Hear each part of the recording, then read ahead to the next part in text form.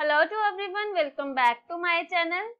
Today question is the perimeter of rectangular plot is 180 meter. So we will write here perimeter is equals to 180 meter. It's a rectangular plot. So and area is 1800 meter square. Take the length of the plot as x. So we will write here length is equals to x meter. Use the perimeter 180 and write the value of breadth. So perimeter of rectangle is 2 into L plus B and perimeter is 180 is equals to L is x plus B. 2 is divided by 180 is equals to x plus B. Here 2 divisible by 180 is 90 minus x is equals to B. So it is a breadth of rectangle in terms of x. Now use the value of length, breadth and the area to write an equation in x. Solve the equation to calculate the length and the breadth of plot. So area is equals to length into breadth. Area is 1800 is equals to length is x multiplied with breadth is 90 minus x. Now simplify it.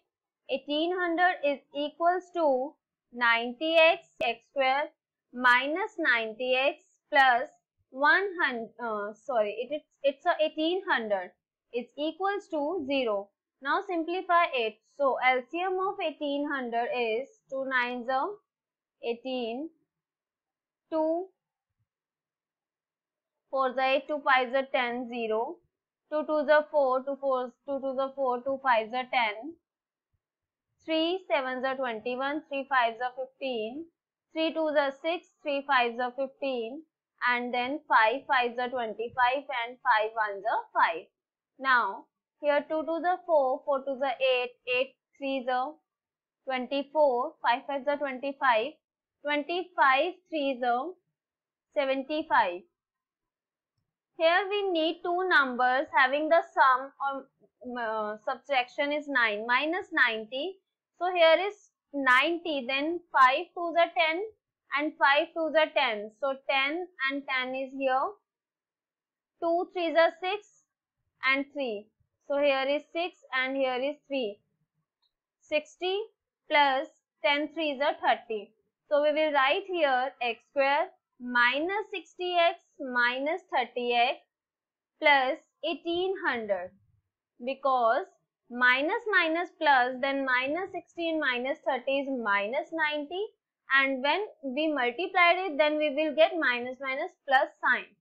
So from the first two terms we have to take common x, then x minus 60 and from the last two term we have to take minus 30, this is x minus 60 is equals to 0. So the factor says x minus 60 and x minus 30 is equals to 0. Then x is equals to 60 and 30.